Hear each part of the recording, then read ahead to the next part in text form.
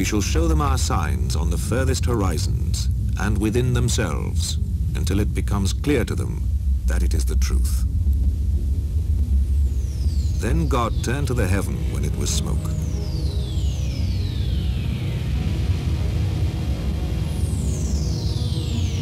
Do not the unbelievers see that the heavens and the earth were joined together? Then we split them apart into many pieces.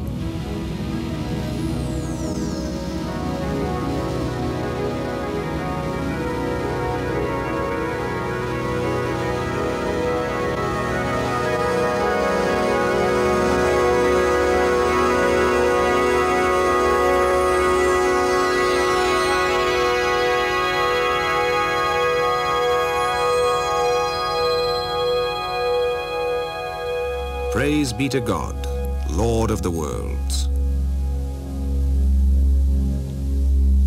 You've just seen a visual interpretation of the Big Bang, a theory of the creation of the universe widely accepted by scientists today. The words you heard were from the Quran, the holy book of Islam, recorded over 1,400 years ago.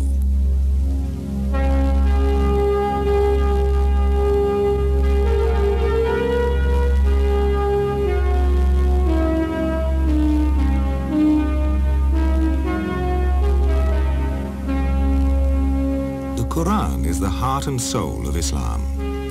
Muslims believe it to be the wisdom of God, revealed for all mankind through his prophet Muhammad.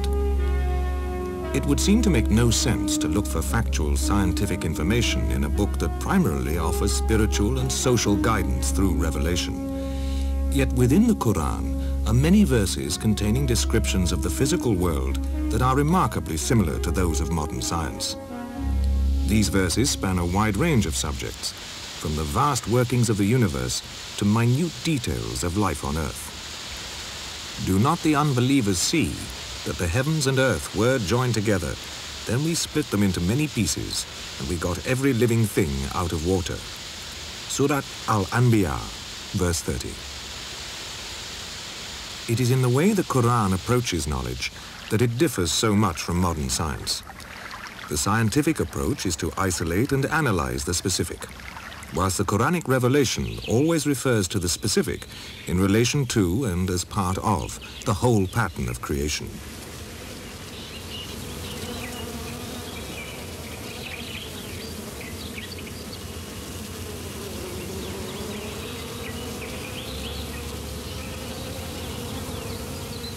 Today, science can explain many of the complex interactions which maintain the cycle of life on our planet. It's well understood how insects, animals and wind carry pollen from the stamens of one plant to the ovules of another.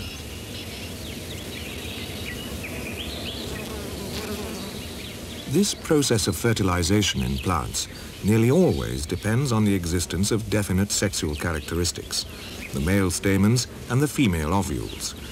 Common knowledge today, but at the time of the Quranic revelation, such detailed information was not widely known. Nevertheless, in the Quran we read, "Of all fruits God placed on the earth, two of a pair." Surat Arad, verse 3. God is the one who sent water down from the sky, and thereby we brought forth pairs of plants, each separate from the other. Surat Taha, verse 53.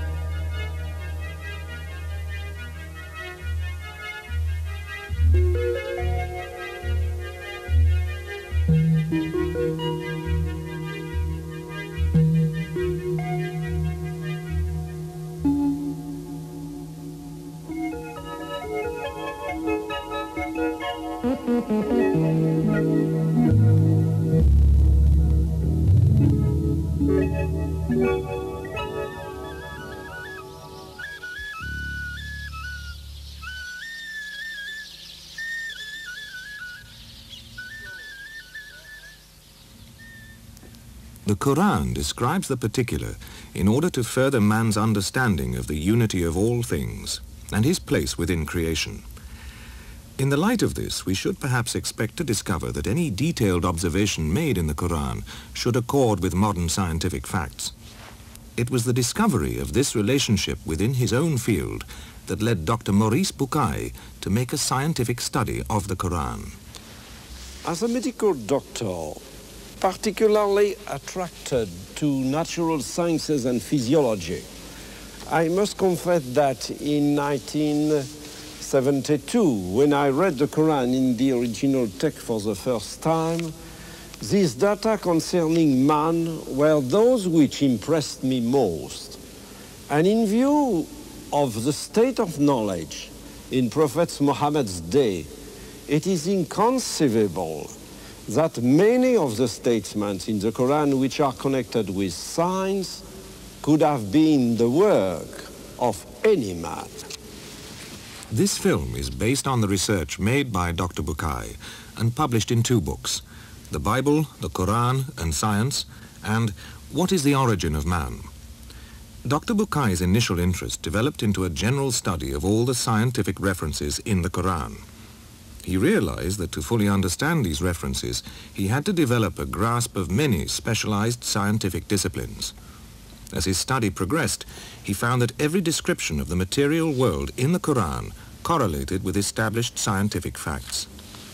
It is therefore perfectly legitimate not only to regard the Quran as the expression of revelation, but also to award it a very special place on account of the guarantee of authenticity it provides and the presence in it of reflection which, when studied today, appear as a challenge to human explanation. How is it possible for a book recorded in the 7th century to preempt so much of today's hard-earned scientific information? To understand this, we need to look at the nature of the Quranic revelation and examine its authenticity.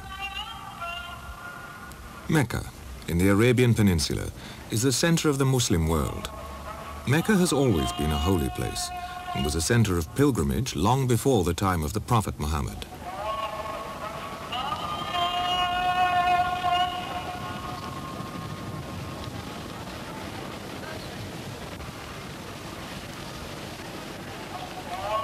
It was here that Muhammad was born and grew up to become a highly respected member of the community and successful merchant trader. It was his habit to retreat to the nearby Mountain of Light for periods of meditation and contemplation. In the cave of Hira, at the age of 42, he received his first revelation on the 6th of August in the year 610. Read, "In the name of your Lord who created man from something which clings." Read, "Your Lord is the most noble, who taught by the pen, who taught man what he did not know." Surat Al-Alaq, verses 1 to 5. The revelations continued over a period of more than 20 years, up to the death of the Prophet in the year 632. The Prophet, being unable to read or write, called upon his literate companions and dictated to them, and so supervised the transcription and proper recording of the revelations. These fragments were later assembled as the Quran. Altogether, there are 114 surahs, or chapters, composed of more than 6,000 verses. Within 15 years of the Prophet's death, a final Quran had been compiled and authenticated by the Prophet's companions, who had been present with him throughout the revelations. This was achieved during the Caliphate of Uthman, at the town of Medina, where the Prophet is buried. When Muhammad brought his message to Mecca, many of the people turned against him, and he was forced to flee with his followers. In Medina, he was given refuge, and it was here that the first Muslim community was founded and Islam developed its social form. From that time, the Quran has never changed, and the original meaning of the words has